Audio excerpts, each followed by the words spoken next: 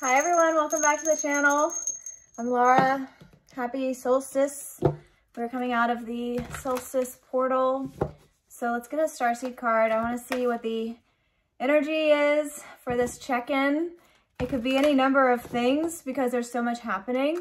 So we have to kind of narrow down whatever Pleiadians want to speak about today.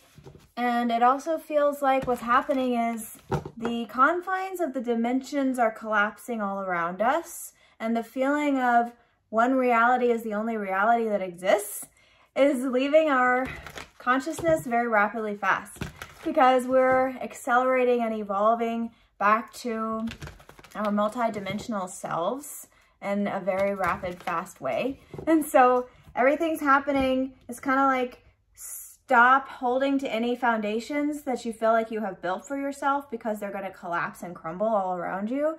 And that could be your life story, that could be your traumas, that could be whatever you're holding to that's making you feel like it's who you are, that's defining you. That's all going away because we have to kind of do a reset into our most ethereal selves so we can start to be living in higher vibrational crystalline energy and not living in this dense, heavy trauma, karma energy. Trust the timing is here because it's time. Time is not running out, it says. Trust the wave you came in on. And I always talk about the 144,000 as a wave and that we are shifting everything around us as a wave. And so divine feminines are a wave, divine masculines are a wave, and divine feminines and divine masculines, twin flames, 144,000. We operate as 72,000 of us are divine feminines, 72,000 of us are divine masculines, and those are the waves where we are telepathically altering the very fabric of our existence and reality because we are the way showers. Okay, Star Brothers, Horus energy, and this is, again, Horus wants to come on because he's always here. He's always here blasting us forward in some way. And the eagle energy is seeing what's coming, having precognitions. The seas of Mintaka are also here. It's the feeling of the unconscious coming up to the surface, coming up to our conscious awareness. So whatever you feel like you've buried, whatever it feels like you aren't speaking about, what is dwelling in your subconscious and your shadows and all of that, and that's on a personal level as well as on a very big universal level. All of the shadows are coming to light. All of the dark energy that can no longer live on this earth is going to be revealed and exposed. And okay, bringing unconsciousness to light, seeing what's coming. So we're seeing what's about to be revealed. Trust the timing. It feels like the weight of the world is here. All of this feels to me like the empaths have been carrying the heaviest load of humanity's deep slumber, deep unconsciousness here. And a lot of us, Starseeds, are empaths. Twin flames, we're empaths. And you're going to attract to you, prior to being fully awakened, you're going to attract to you a lot of people who need saving and a lot of people who are taking advantage of you. Boundaries, let it go. It's not yours to carry. Anyone that is weighing you down here, that is keeping you in the water in this type of way, that it's an unconscious water. If they're keeping you buried in your depth of feeling that is low vibrational, meaning they're keeping you in fear, they're keeping you in anger, they're keeping you in grief, they're keeping you in anything that's very dense and heavy and weighing you down like an anchor to the old timeline, has to be released. Trust the timing. Because Horus is here, especially for divine masculine energy, to attempt to unhook you, to attempt to get you to rise up beyond the surface. I'm seeing someone actually, like the mermaids, come out from the depths and transform into humans on legs and start to walk onto the land and then transform into an eagle with wings and start to fly and have a very light, like phoenix rising from the ashes feeling here, that's what wants to happen for our wave, for all of us. And so it does seem like divine feminine energy has been much lighter in our vessel, rising above the dense, heavy, crumbling, traumatizing matrix. Divine masculines have been hooked and anchored, and it's like you're hooked and anchored to the old crumbling timeline. It's like someone I'm seeing in Titanic, where they had to hold and cling to the ship to the very last second, and then they finally, you know, it sank. So they had to, whatever. But the point is, it's like that feeling for divine masculine, that they are holding and clinging to the sinking ship until the very last second. And so divine feminine has been up here flying and circling and kind of looking and observing divine masculine, hoping they're not going to go down with the ship of the sinking, crumbling matrix. And we're getting down to trust the timing to the very last second, where, you know, you got to start to float on the top of the water here and save yourself and fly above it. Okay. Let's just clarify this energy. Yeah, it takes a lot for you on the awakened timeline. It takes a lot for us who are ascending to get used to feeling in a high vibration, because it's the comfort zone of the matrix to keep you in your dense, heavy energy and to keep you in your loops of trauma and your loops of feeling trapped, feeling hopeless. In addictions, I'm also hearing anything that's addiction, anything that is using your energy that's not in alignment with the higher timeline. Okay, it takes a lot to get used to living differently. Okay, and there's a lot here that's affecting our chakras, the third chakra and the first chakra. So, okay, the unconscious energy is affecting your solar plexus. So it's gonna feel like you're gonna feel off. You're gonna feel into someone else's energy around you, and it's not gonna feel right. This is for masculine or feminine. This feels like it's a general message today. Okay, because it feels like you're listening to your gut instinct, your gut response to something here. And it's only a feeling, but the feeling is your power is not where it should be. You don't feel like this person or this energy is empowering you. You know, it's your relationship that's not empowering you. It's your job that's not empowering you, but it's a feeling. And if you were to say anything about it, or you were to try to put it into words, people would look at you funny, and people would think, there's nothing wrong. You're living your best life. What are you talking about? Man holding a coin. It says feeling of someone who has it all, has a high status, is successful in some type of way, but you don't feel right in your gut. Your gut knows you're not in alignment, because there's a feeling of you're tied up to something that's not allowing the energy to open your upper chakras. It's not allowing you to fly. Horus is trying to get you to fly, and something is tying you up here. Let's get some tarot on this. Okay, and we all have divine masculine energy within us. So just take this how it resonates for you. It just feels like it's the divine masculine energy that wants to build, that wants to create with passion and purpose, that wants to be released on this earth fully. And Archangel Michael here, there's a lot of cord cutting energy here. Archangel Michael is trying to cut the cord that is taking advantage of your empath good nature. Someone or something that continues to take advantage of you, keeping you not able to soar and fly and create with passion and purpose. Okay. Okay. Because there has been a very strong agenda to keep divine masculine energy suppressed, because of how powerful divine masculine energy is and how magical divine masculine energy is once it's unleashed and once it can be freed to flourish on this earth. Okay. Tell me about this all tied up. What's tying up the masculines? Two of Pentacles. You're in between timelines. You're in between the fifth dimension and the third dimension. And it's like someone who cannot fully let go of this heavy energy. Okay, we know that. It's like King of Swords is a feeling of you feeling like, I actually get as divine masculine purposely not feeling like they're ready to reveal themselves because you're not sure, the Tower, how you will be received once you fully unleash your magical gifts here. And so it's like the divine masculine is keeping themselves stuck and keeping yourself tied because you are attempting to control the timeline.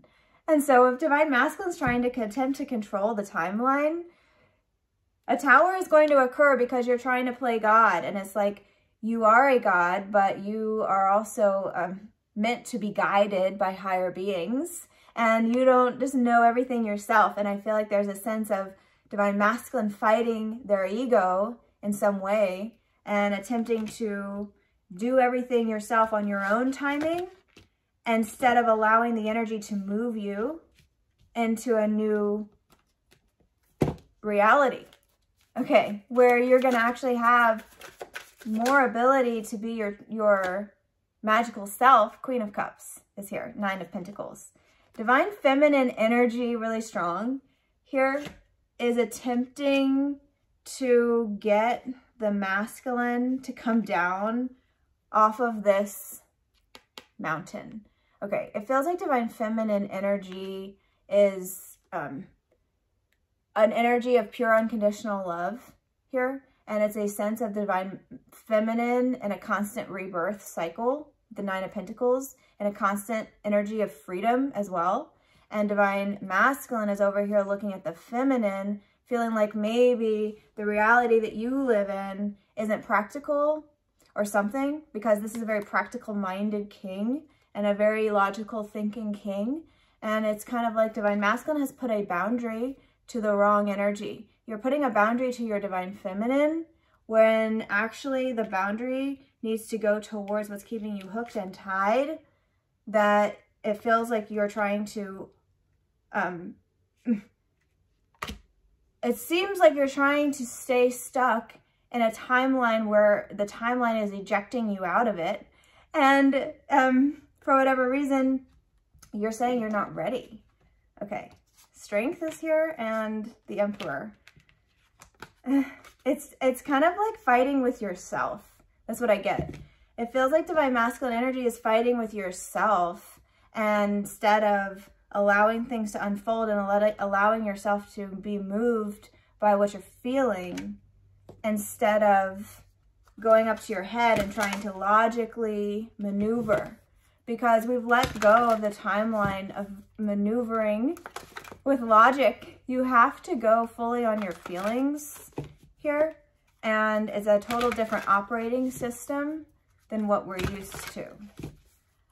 So if you feel moved to do something, you would act on that rather than trying to go up into your head and figure out, well, I don't know if I could do that. I'm not sure if it's the right time or something. If your gut is saying, don't go to this person, they're taking your energy, and don't go to this thing, it's not in alignment with your higher self, don't go and don't do that thing. Watch yourself 333, because your higher timeline, your higher path wants to unfold. The Crow and the Beloved. Your intuition is actually screaming here with the King of Swords towards the Beloved. Is the only kind of love card in this deck that exists. And if you're getting the Beloved and the Queen of Cups here, you're getting a strong energy of love that is kind of taking over your whole being. And that's the energy of the Divine Feminine, because I can speak for myself as a Divine Feminine. I'm empowered by love on everything that I do.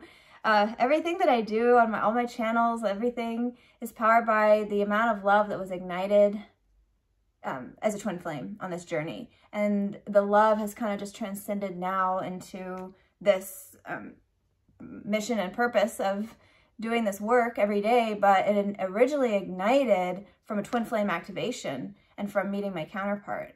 And so I feel the same energy from Divine Masculine to Divine Feminine very strong, that amount of love that gets activated, that amount of energy that wants to come through to build and create something, can build and create entire new worlds. And there's a feeling and a sense here that you know that on some level. And that's the Tower that's coming in, is this feeling of, I can't feel this amount of love and do anything with it. You actually can, and you're meant to. And that's why you get activated on these journeys. And that's why your divine feminine is always going to be sending you love, and is always going to be this representation of your ultimate freedom, because it's paradoxical that going into a 5th dimension relationship with your counterpart on this level is actually freeing you, and it's not confining you like the 3D template relationships did in the old earth.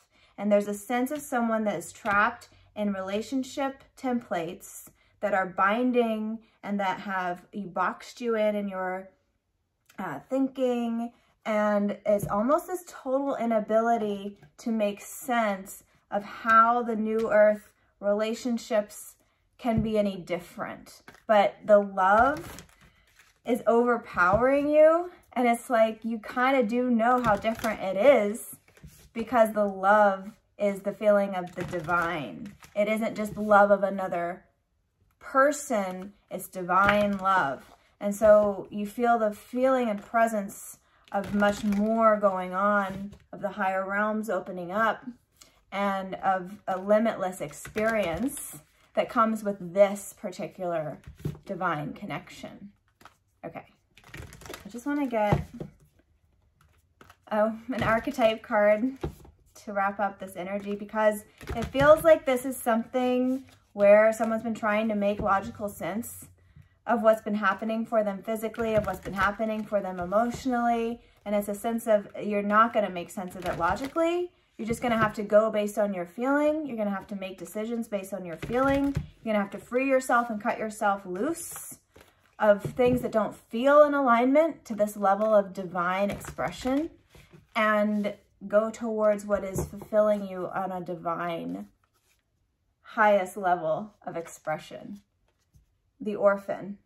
Okay. Which is a bit devastating to see. Thanatos. Which is death of your inner child that's been traumatized. Death of the version of you that feels like it's been abandoned and rejected and left out in the cold. This is everything that's happened to you that feels like it's been keeping you tied and tethered to the old earth.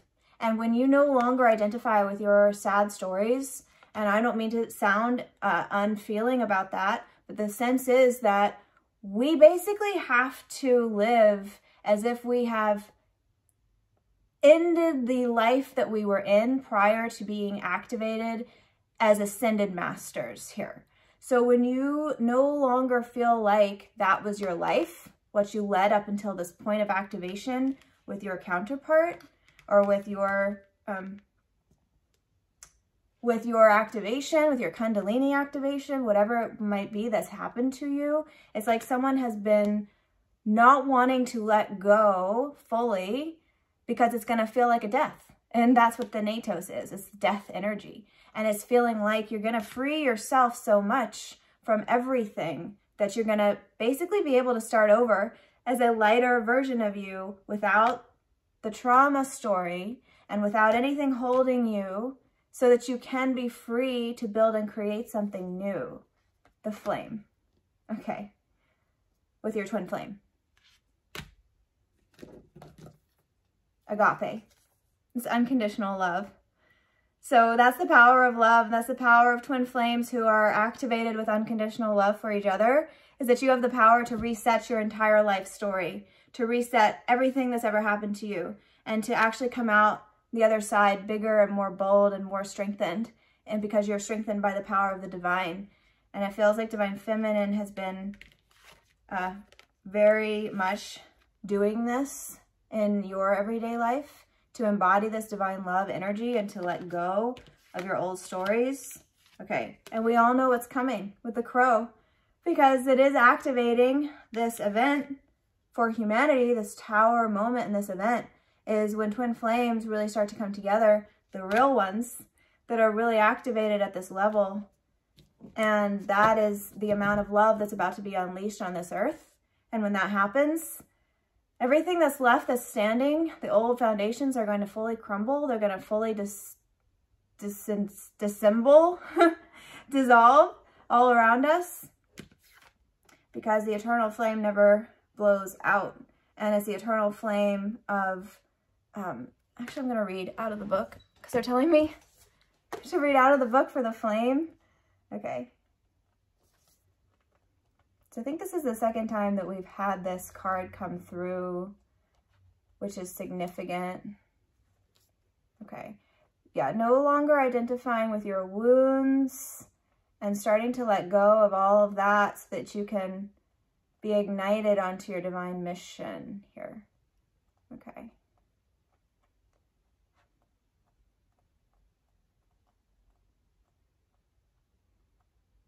I'm sure it's here somewhere. Okay. It's a tool. It's under tools. Okay. The fire, the spark, the glimmer. The ancient yogis saw this flame at the center of the abdomen and believed it to be responsible for our vitality, which is interesting because that's in alignment with the third chakra here that's come up. That's your gut feeling. Okay.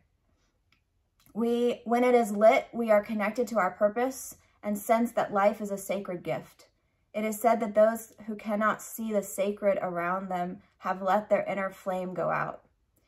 Think of this card as a call to reignite that fire, to cup your hands gently around those things you've forgotten and protect the flame.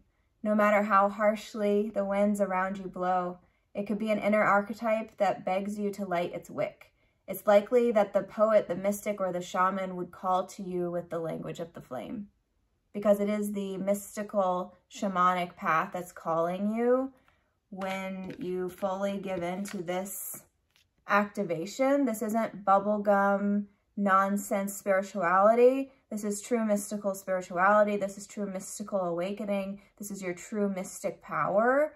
And that is what wants to be ignited here. It's not a fairy tale bubblegum relationship with your counterpart. It's the key to everything that's mystical and magical on this earth that has been suppressed under the surface and that we are bringing back to light with these connections. Okay. And that's why I have videos on Patreon, because they're not meant for everyone, because these are mystical activations and they're very sacred journeys and they're not meant for everyone. And so if you are interested in joining the Patreon, because I just am not guided to put everything out on YouTube, because we have to keep this journey very sacred, because that is the nature of these journeys at this level. Okay.